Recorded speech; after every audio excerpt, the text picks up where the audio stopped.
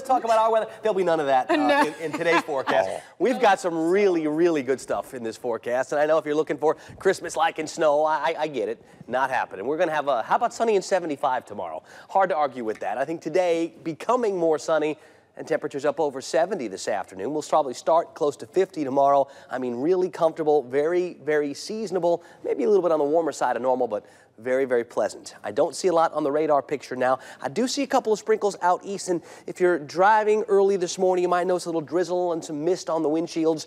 There is still some low-level moisture lingering about. A little bit of a breeze is trying to stir that up to limit some of the fog, but we're going to find some reduced visibilities out there. It's 55 in Thomasville, it's 56 in Tallahassee, it's 57 in Valdosta. As far as the numbers go, most between 54 and 58, a real tight grouping this morning, but that breeze from the north is trying very hard to limit any of that thicker fog. Saw a couple of spots where the visibility was less than 2 miles. Now, the upper level energy finally moving east, and it's opening the door for some of this clearer air to take over. There's been plenty of drier air upstairs in the atmosphere, and I think that is what's going to stick around for a couple of days.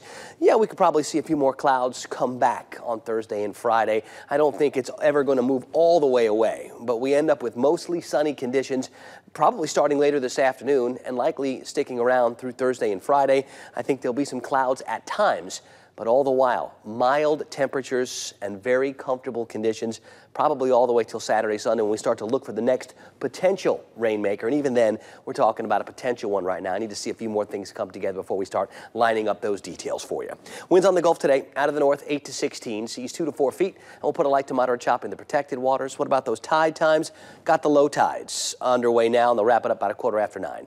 All right, 50s, lingering clouds early today. We should get rid of those and end up with more sunshine this afternoon. I think 70s within reach. We probably could find the mid-70s in some of the warmest spots if the sun comes out early enough. Low 50s for us tonight, mostly clear. Wouldn't shock me if we saw a 48 or a 49 tomorrow, but still real comfortable to get started on Christmas morning. And as far as these next couple of days go, this is the good stuff. I mean, we're talking near 50 and near 75, probably all the way into Saturday.